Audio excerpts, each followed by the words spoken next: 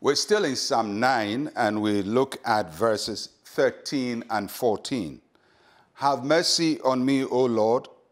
Consider my trouble from those who hate me, you who lift me up from the gates of death, that I may tell of your praise in the gates of the daughter of Zion. I will rejoice in your salvation. You know, the Psalms are very rich expressions of prayer, of desire to God. And as you read them, you see the diversity of ways in which we can bring our requests to the Lord and in which we can pray. And also see the way in which God relates to us, his covenant people. So David is the one who is inspired to pray this prayer. This is an inspired prayer of the Holy Spirit. And he calls on the Lord to respond to him in his affliction. And then he asks God to show him mercy. And that's very important because there are two ways in which God can deal with us. He can deal with us according to mercy or according to judgment. And when our hearts are right towards him, then he deals with us according to his mercy. But when we're wicked and destructive, then his judgment comes upon them. So David is now falling on God's mercy.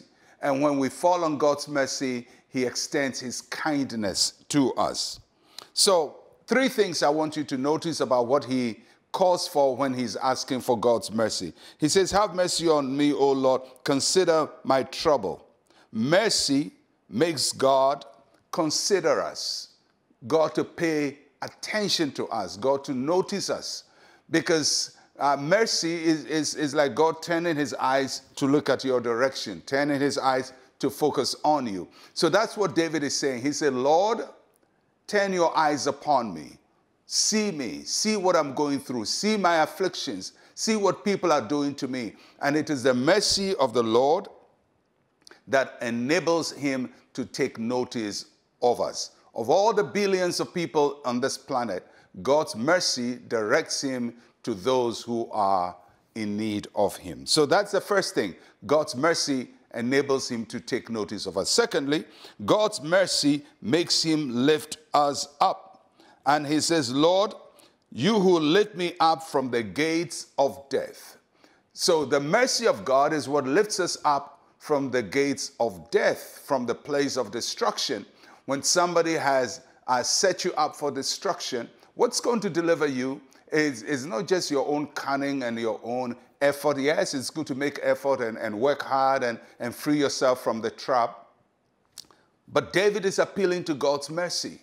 And may the mercy of the Lord be available to you and to me, to all of us, and lift us up from what David calls the gates of hell or the gates of death. And David talks a lot about it because he's expressing things that people are doing against him with the intention to take him out, to kill him.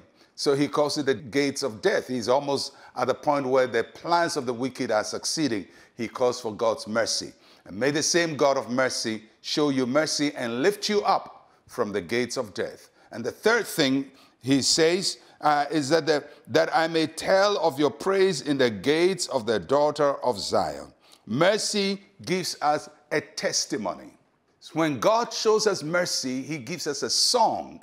And David says, instead of being buried at the gates of death, I'm going to sing at the gates of the daughter of Zion. I'm going to sing in a good place. I'm going to testify in a good place. I'm going to rejoice in a good place. There is going to be a testimony coming out of this. So you see what God's mercy does for us. God's mercy turns his face on us. He considers us. God's mercy lifts us up from the trap that is set for us, and God's mercy gives us a testimony. I don't know what you're going through. I don't know what life is throwing at you, but by the mercy of God, you will come out with a testimony, and God will give you a song of deliverance, a song of praise. It may be for you, it may be for your children, it may be for your husband or your wife, or for your mother or your grandmother, or for a friend in the office or somebody you know, but may God show them mercy so that they will come out of wherever they are with a song and with a testimony. Let us pray. Say with me, Heavenly Father, I receive your mercy in this time of need. Thank you for deliverance. In Jesus' name, amen and amen. Well, I'll catch you again tomorrow. I'm Pastor Mensa Otabil. Shalom, peace, and life to you.